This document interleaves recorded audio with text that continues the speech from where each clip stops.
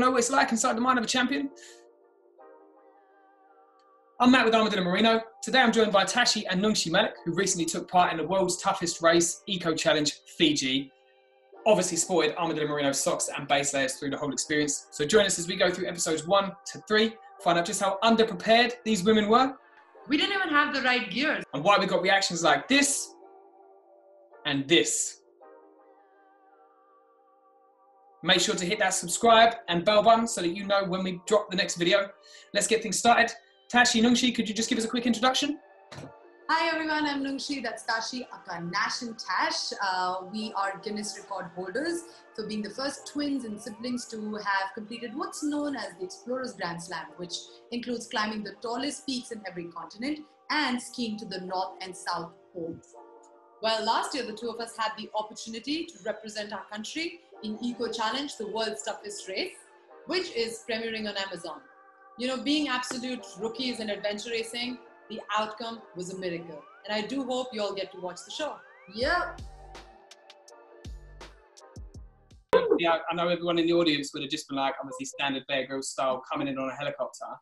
What at this point, like, you know, you've seen him land on a helicopter, like at this moment in time, you've not even seen the map. Like, where are your minds? What are your mindsets, Salah? What are you thinking? Wow, there was a emotions and my heart was actually racing and my ears were ringing. At the time, I don't think I was fully aware of the fact that I was alive and I was breathing. Yeah. Everything just started to become like numb all of a sudden and my ears are ringing and I was like, okay, this is the moment. I had butterflies and suddenly Bear is like about to, and I was like, wait, am I ready for this? Am I ready? Oh yes, I am ready. And then he suddenly unveils the map and I'm like, holy moly, this couldn't be more disastrous. It was from the east of Fiji to the west of Fiji, the entire length and breadth. And I'm like, I think wow. Everybody's face, like jaws just dropped. Like you could see it on the team's faces. Like we were all like so excited seeing Bear. And then suddenly he unveils the map and we all go like, oh, like what just happened? Like, is that the route to the race? And we all were like, so damn. You see the map, obviously all of that's going through your mind. Are you still incredibly happy that you decided to take on this race? At this point, you're like, oh, really, yeah. Like we knew this was happening for real. Like we were a part of an adventure race. Like it was in the moment. So it was not like, you know, we'd look at the map and be like, oh, now it's time to like, we want to quit. No, that's not happening. We want to actually endure and see how much of that can we actually do. So it was more like, wow, this looks amazing. It almost felt like an amazing adventure race, to be honest. Like you see the map and you're like, yeah, we're going for a real adventure now. But also like, you know, whenever you see like a zoomed out picture of anything, you think it's doable, right? Until and unless you get to the course and you start it, you're kind of like playing Russian roulette. You're like, maybe this is my thing, maybe not, but we'll figure it out. So I think we were still in that zone and maybe we were just numb or subconscious throughout. Like we didn't know what to expect and we didn't know that the first leg itself is going to entail 65 kilometers of sailing and then hiking and then mountain biking, some of the domains that we were terrible at. So how did you, so you've obviously seen that, that must have been daunting in its own right. Like how do you kind of overcome that? How do you go, right, well, that was scary. Now I've got to go do this thing. Well, I think it was that moment, you know, when he opens the map and that you know, the jaw-dropping moment for every team. But then later we were like pretty pumped because we had other team members who were kind of there, like from other teams. So we knew we had like a support, like everybody was going to go through it. So I think it was mentally very easing, you know, just to realize that it's not just us who's here. You have 300 athletes out there and they're pretty pumped. So, you know, this is our moment to stay positive and just go with the flow. So I think it's just having that backing. Yeah, for us, like quitting was just not an option. And we just like, for us, wherever we went was going to be, you know, our progress, our ability to give it our best to the point that we went. And so we just like wanted to see that aspect, like how much can we endure the race? Like how much of it can we endure? Yeah. Well, you were definitely, you know, you're definitely going to get tested in a situation like that. So look at that moment. And then, holy moly, we were all so excited. Wow. And he gives his speech, doesn't he? He gives a speech about what's important to survive the wilderness and what's important during the race. And he spoke about teamwork and never underestimate nature and go there with an open mind and heart, but remember nature is always evolving and so are this, you know, the conditions. So it's like nothing is stationary. And so be ready, prepared to deal with that. You'll have bad weather days, you'll have good weather days. just Did it make you enjoy. feel, did you feel more or less concerned after Bear did his speech and he was like, this is going to be really difficult? Well, I think it happened before we got to the start line of this race when Bear met us in Nandi at the hotel. I remember he just came, back from a recce of the trail that we were all going to, embark on. And he said, you know what, girls, this is like Jurassic Park. When he said that, I was like, okay, the chances of us completing or even getting getting past the first leg is slim. Yeah. But he also said that I know that you girls are strong and you've got a solid team, so we'll see what happens. I was like, okay. So we have a little bit of faith there. We still have what it takes to maybe do something good in the Eco Challenge. So no, that's really good. And obviously he plays through the map, he does the speech, and I think kind of after this point he tells everybody you got blisters. That you're going to get blisters. Did you guys get blisters? You're obviously repping the socks, so obviously... We tried, very hard to protect our feet because we'd heard of previous Eco Challenge races. There's some of their takeaway on the last Eco Challenge Fiji, the previous 2002 Fiji, was that a lot of people suffered feet injury, and some of the blisters just turned nasty, and not treating them, especially when you're doing the water legs, where your feet is exposed to water constantly, and then you don't have any moment to dry. Even a small infection actually has led team to drop out. Even a simple thing like an infected foot. So you cannot underestimate the challenge that can emerge out of this race, and feet particularly, because everything, you kind of rely on your feet for everything you do. It's like, okay, so we're going to look after it. And Armadillo socks helped us. We used them for the first time, the Merino socks, and they proved our best friends. And we had one of the best feet, by the way, in Eco Challenge. So thanks, Armadillo. There you go. Merino socks. Good in the most extreme conditions, which is nice to hear. So, I mean, actually, like going after that, we're sort of heading off. You've had the speech. The next bit, the next dramatic bit, and this bit, that everyone, everyone watching, myself included, would have seen this and just been like, wow, that is mad. Yeah, so the boat's setting off, but it looked chaotic. It really it looked insane. But like, at this point, you're getting in your boats. What's going through your heads? How you feeling? We were enjoying that first section. We were like, okay, guys, this is fun. Like, we are finally a part of the race, like, it's exciting.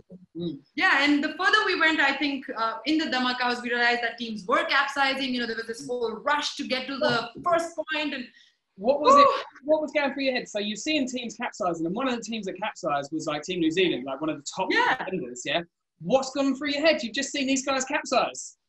We're like, oh shoot, if that would have been us, we would have lost everything. Yeah, our morale would have been so down. Yeah. If that happened to us, our morale would be so low that we would probably want to just quit midway, But thankfully it was not us. So our strategy was kind of like, the sprinter, not even the sprinters. I think the relay guys on a track field. What they do is they start off a little late, but then eventually they work their way in. And we were kind of like that. We were warming up. We were like, okay, we'll take it nice and easy, and then eventually speed up. Whereas the others saw it like a sprint, like some of the teams around us, they were like, oh, we got to get out of this. Like, there was chaos everywhere. Like, you could just hear athletes scream, like, curse somebody and curse them, like, just the course. Like, it was just, like, so chaotic. Very chaotic. We could even hear each other. So what's that? People were shouting at each other, were they? They were like, sort of kicking off, get out of my way kind of thing. Is that what you're saying? It was like, hey, do this right, hey, do that right. We shouldn't capsize. It was just like all over the place. Now, oh, those teams are going ahead. We need to catch up. Like, it was just like so many noises at the same time. And I think there were moments where we were listening to the other team members and thinking it was our team. So we were kind of reacting to the response of other teams, not realizing that it's not our team. Yeah. So they're like, hey, paddle fast. It's somebody else calling it out. But we're like, okay, yeah, sure. Paddle. But we're like, oh, that's the other team. No. Calm down. It's not team. I think the start was very chaotic, no doubt. Because this was the first time we were embarking on a race of this magnitude. I remember like everything being rigged, right? Our bags and everything. But when we launched ourselves in the water, I was like, you know what? Now we are grounded because we don't have anything accessible. Like we can't reach for a sunscreen or water. And if we do, everything is going to fall out. And then we started to worry about those things. Within like 5 minutes into the race, we were like, how do we undo the bag to grab a bottle of water? Because the other teams were very clever in the sense that they had all the essentials like hooked on and they had it like in front of them. easily accessible. But for us, we were just understanding the course as well. So we were kind of worried about the untying of the bags and things falling out of the water, and how will we manage this? And if you look at it, it's really narrow. It looks awesome and fancy, but that tamaka is freaking narrow. Yeah. And there's no place to paddle. So I don't know. I had mixed emotions. It's astounding that you had never paddled before. You got onto that boat, and then you're having to navigate for 11 straight hours. Yeah. Like, that's insane. And you're saying, like, on the boat, I'm interested to know what the dynamic was on that boat, because 11 hours is a long time to spend with someone, and then spending it paddling with them as well. Like, there's, you know, a few arguments there, and like a bit of fun. You guys trying to have a bit of a laugh and keep your morale up, like, or were you just shut up and row? You know, I'm like sweating right now. Like, just thinking about that moment, I'm sweating. But yeah, so we actually had another member from our team who is a local mountain boy from our village here. So the beauty about him was, why we took him on the race was because he has a great sense of humor. Like, he could just use one particular thing and make you laugh the entire time. So we knew coming into the race, such as Eco Challenge, we needed somebody to like make us laugh during the course, or, you know, have that great sense of humor, because it was going to be stressful. Like, we all knew it. Yeah. So that actually helped us to like really keep it calm with team members. And, you know, like things like when we're trying to raise our sails, and we're trying to use like a walking stick to like put the sails out so that we catch even the slightest wind. Like, those things were funny, because it was almost like, wow, like as a team, we are discovering so much of our inner strengths together. Whether it was just taking a pole of walking stick to like keep the sails out, which we had no idea whether it had any benefit to it. But it was just these moments that were kind of fun to laugh at and experiment and fail at it, and again laugh at it, yet to like keep keeping that positivity. Pulled through that, you get into the first checkpoint after your crazy amount of boat, like, you know, paddling, first ever time paddling as well. What was that? You know, you get to this first checkpoint, you know, relief, like, how are you feeling? It was such a sense of relief. Honestly, like, we had a moment, the two of us.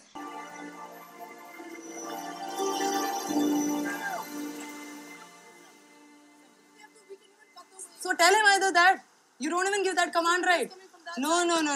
That's the point. All right, do as you like then. We're having our moments. The two of us are having our moments. Sometimes it's surreal to me what me and my twin have done together, because we're best of friends and worst of enemies.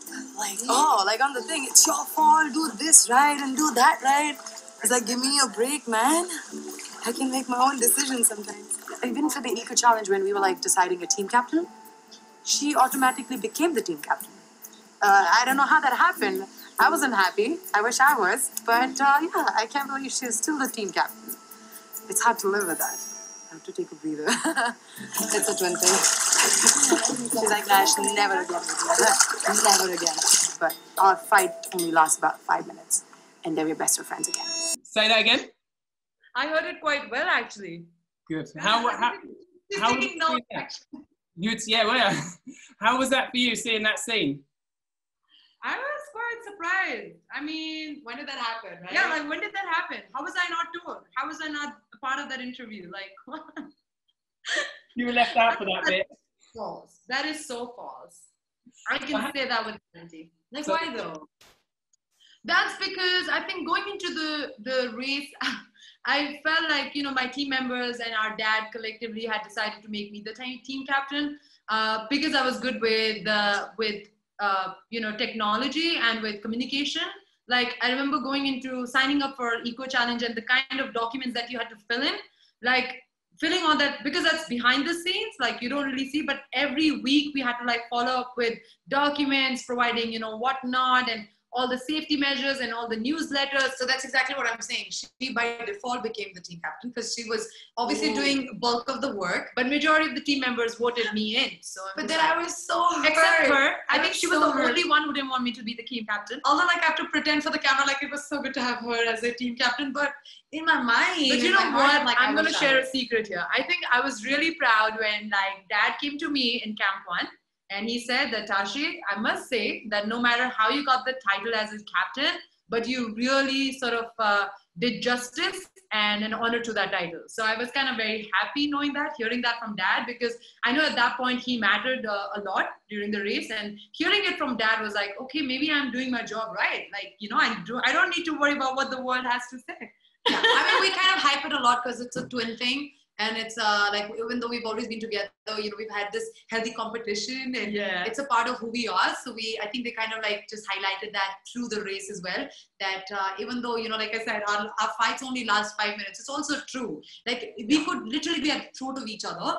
But then within 5 minutes, you're like, you remember that like thing we did? And then it almost gets like to a normal conversation. Like, how did that happen? Because it's a twin thing. And we're so glad we can, you know, communicate with each other in that sense. Like without actually omitting any words, we can communicate. So, I mean, you know, this is sort of coming to the end of episode 1. Like, you guys have done 12 hours or something worth of traveling more?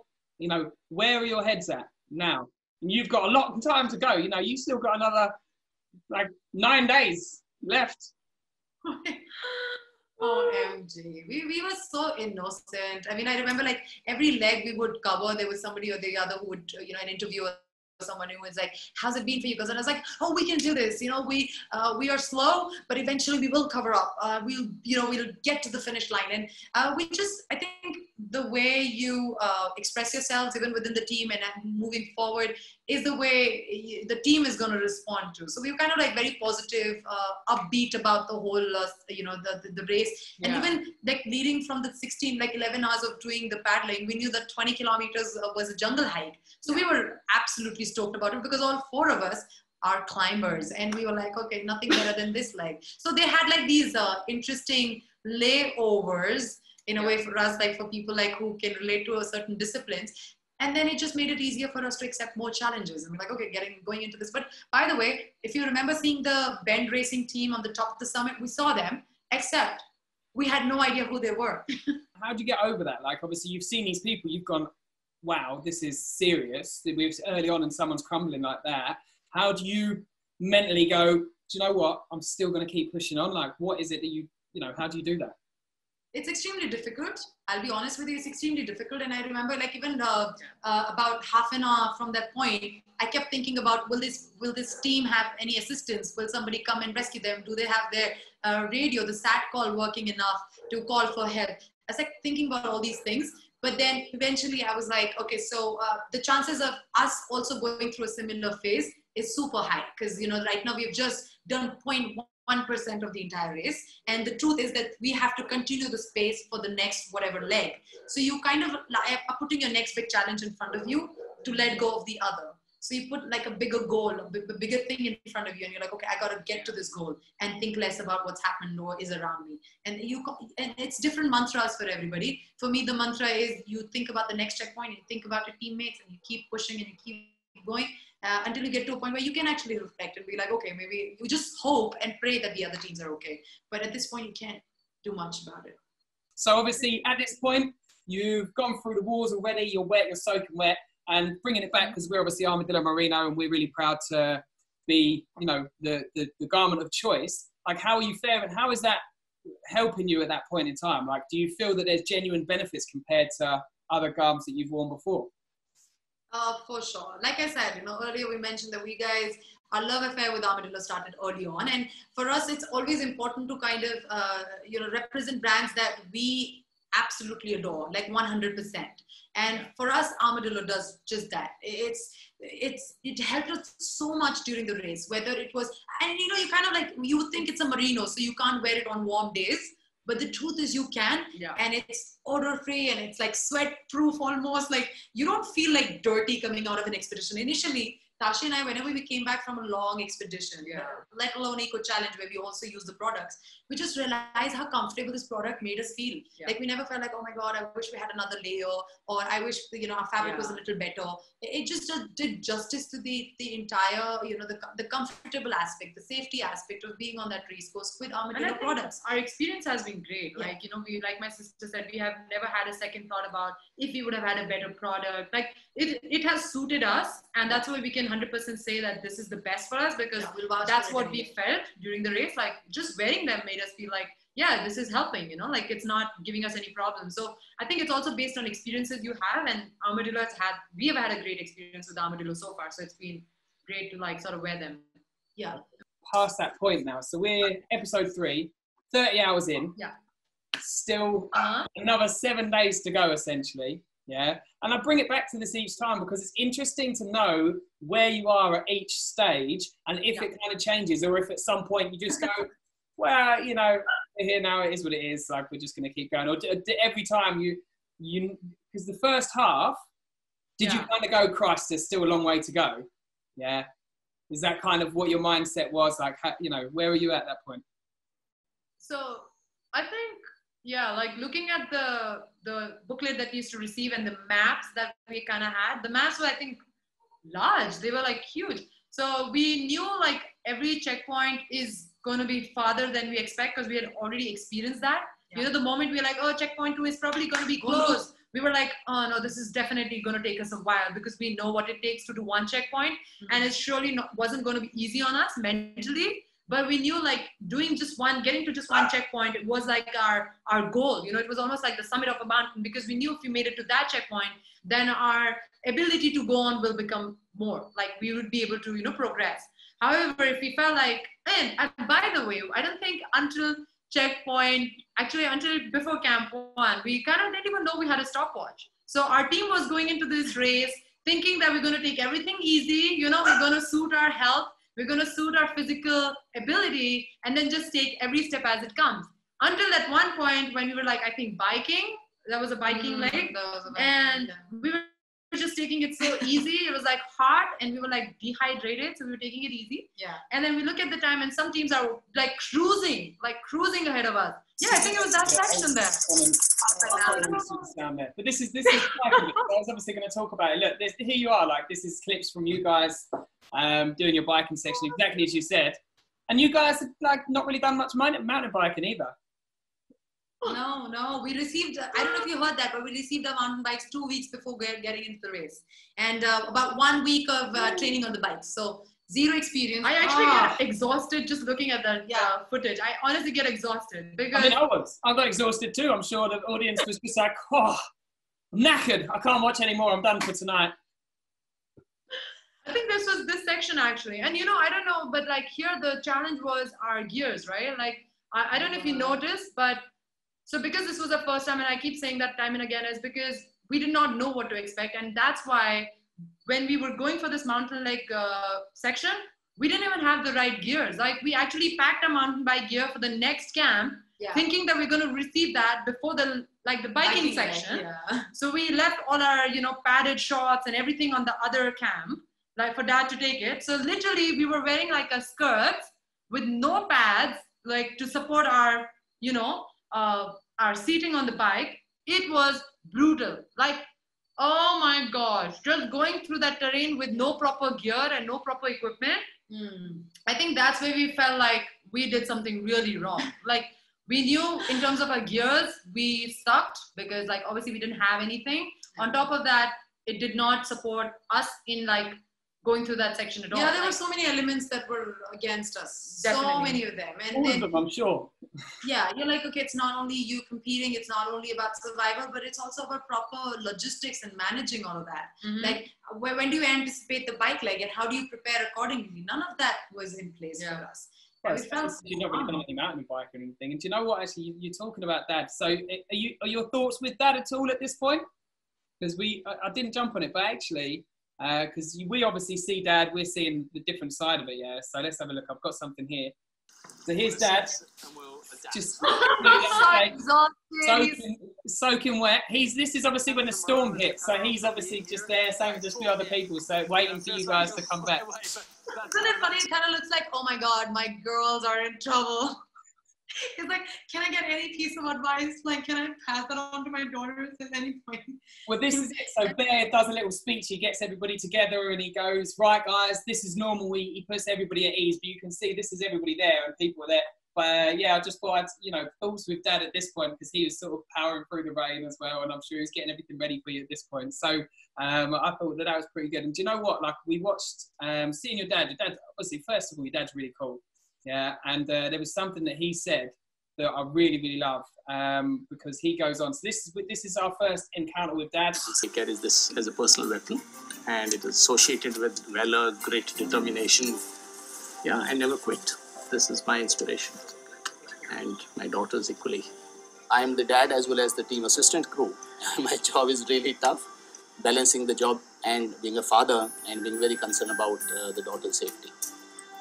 Being the first army officer in my village history, I achieved something impossible in my times. So when twin girls embarked on this journey of dreaming big, I said, don't limit yourself dreaming by night, dream by day. Dreams are free. The girls are very young still, and they do not rationalize the dangers as much as I do, based on my experience. But they have been through mountains. Of course, they have been particularly long expeditions, but nothing like this. So they are going to really, really push their boundaries. How do you think Dad's feeling at this point? Wow. I'm sure Dad is extremely stressed and worried about his safety, for sure. I am like 100% sure. Yeah. He's like, and especially it becomes a little more, it becomes more stressful when you see all the other teams just go by. And then you're like, okay, my daughters have not even reached Camp 1, where at a point, all the teams, almost majority of the teams have made it past. So I'm sure he's like, I hope they're safe. I know they were unprepared, utterly unprepared for the race. And he was quite sure of the elements that we were going to go against. Yeah. And he must be shit scared, pooping in his pants for our safety. You get to Camp 1, seeing Dad for the first time. You've been through 30 odd hours, just take me through that for you guys. Like, where are we? Oh my gosh, I remember that's the point where I was saying, like, we literally were looking at our clock and all the teams were like cruising past us. And then suddenly somebody looked at us and they're like, Team India. We're like, yeah.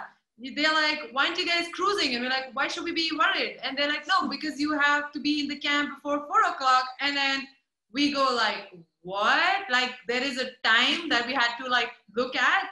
And then that's when we like switched gears immediately. And then we were like, okay, now we need to paddle non-stop with no break in that heat. Oh my gosh. It was like, honestly, nothing that describes that moment. We knew we had a time limit there. Like, we knew we had to make it at the point. We had about, I think, 17 minutes left or something. Yeah. Just by a few minutes. So close to make it. And actually, to be honest, if you ask the race organizers and everybody in the camp, they said Team India is out. Like, basically looking at the distance we had to cover and getting to the point, they were like, oh man, Colonel, I'm worried about your daughters. Like, I don't know if they're going to make it. Then, we were at the edge. Like, we were at the edge, and I think it was here where I called Dad to the side in his head. That's right. And I told him, Dad, you know what? Like, I had just pre-race, I started to have some issues with my knees. And I was quite worried about that giving way during the eco race. And you don't want to be that one person because of what the teams come out. So I remember like having like this deep conversation amidst all being like tired and exhausted. I was like, I don't care about nutrition at this point, but I want to let you know something. I've really pushed myself a lot during the first few legs in CP. And I don't know how far I'll go beyond this, but don't be surprised if I give up. And that was also one of my fears, is like letting go so early on in the race. I said, we are mountaineers. And for us, our life is more important. There's a life ahead of us. So I'm not going to risk anything to never enjoy that part of my life. Like, there's a lot at stake, but I just want you to know that I'm not going to give it, like, I don't know if I can make it after this, but if I drop out, it's not because I want to quit, it's just because I want to preserve myself. For me, as a mountaineer, it's so important to kind of think about the future and know that I come back in one piece. And I was emotional. I just remember telling him that, I might be the person why the team comes out, but I want you to know that I'm mentally very strong, but physically I am giving up. And it might play out in the next leg. And if it ever happens like that, don't be disappointed, because I truly care about the future.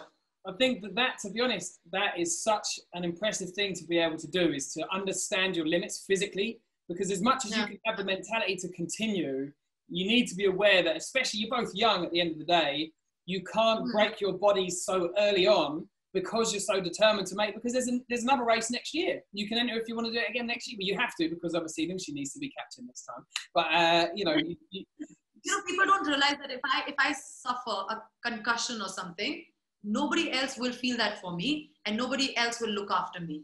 I have to take the entire responsibility of my body. And if I don't think I'm in a position that I can do that, you be vocal about it. Let people know, because it's easier to kind of be heroic and strong and kind of portray yourself as a strong person even during the race. But it takes a lot of courage to be vulnerable. And I think at that point, I was not scared to be that side with my dad.